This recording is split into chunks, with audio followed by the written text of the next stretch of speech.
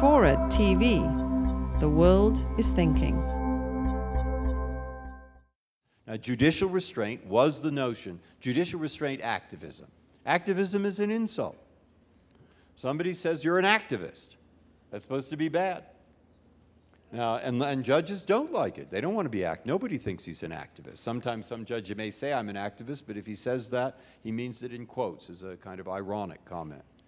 Where did it come from? I once had to give a talk. I looked it up. I'll give you a 2-minute answer. When I looked it up, I discovered the term came from Arthur Schlesinger, Jr. in an article he wrote in Look magazine in 1948, where he was trying to describe the difference on the Supreme Court of that time between Black and Douglas on the one hand, and Frankfurter and Jackson on the other. And that court, which was the Roosevelt Court, later the Truman Court, but they had been appointed at a time when the country really rebelled against the obstacles that the pre-New Deal court had thrown in the way of social legislation. And they wanted judges who would read the Constitution in a manner that permitted it was the Commerce Clause that was the big problem then, but in a manner that would, and Roosevelt thought this was right, the judges then thought it was right, give the legislatures an opportunity to enact social legislation that they believed was necessary. All right, so what was Arthur Schlesinger Jr.'s historical origin of the word activist? He said these two views are the following. What Black and Douglas believe is, I think Thayer, somebody at Yale may have said this, he said, he who is least favored in life should be most favored in law. Now, that's a noble sentiment. I mean, there's something to that. You can understand why people might think that.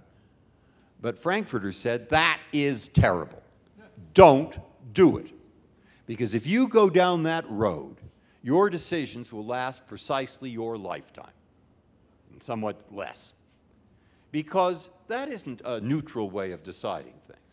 And you're criticizing the old court for favoring the rich, so you come along, you favor the poor, so somebody else will come along and they'll favor somebody else, and it just doesn't work. You have to have a consistent attitude. And that's where judicial restraint comes in. Judicial restraint comes in because people say that was the Frankfurter consistent attitude. Read the Constitution, and particularly in the economic and social area of giving the legislature very broad authority to enact what they believe their constituents want enacted. That's the origin of the phrase. Now, when else it has been used? It was used during the Warren Court by people who said judges shouldn't be managing school systems. Judges, oh, by the way, in terms of that first thing, probably everybody on the present court is pretty much judicial restraint. Okay. Now, Warren period. Judges shouldn't be managing school systems. Judges shouldn't be managing mental hospitals. Judges shouldn't be managing prisons. Their job is deciding cases. We look around and judges are doing all of the above. That's activist.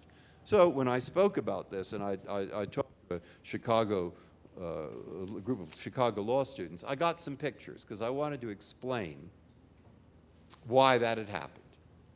And I showed them a picture of a school in the South before desegregation. And I said, I'd like you to look at that. There's a shack, obviously. And then here's the white school over here.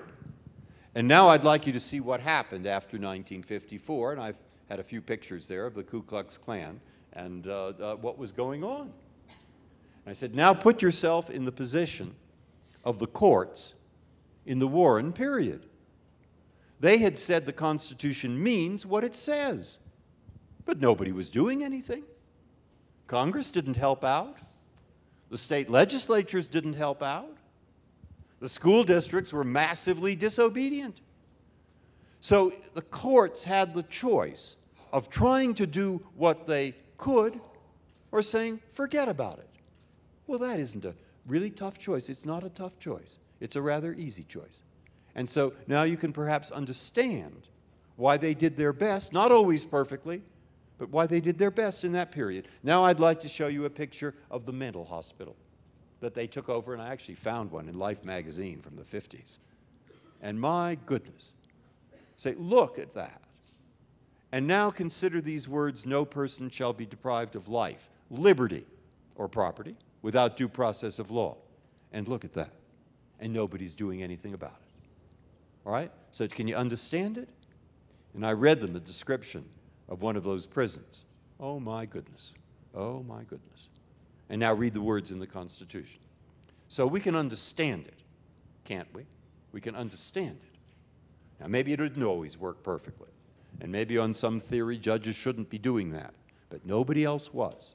And they do have the Constitution. And they do have the situation. And so I say I can understand that.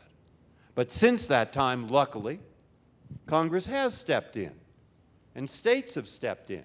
And there have been lots and lots and lots and lots of water that has flowed over under that bridge. And we don't have that problem to the same degree anyway now.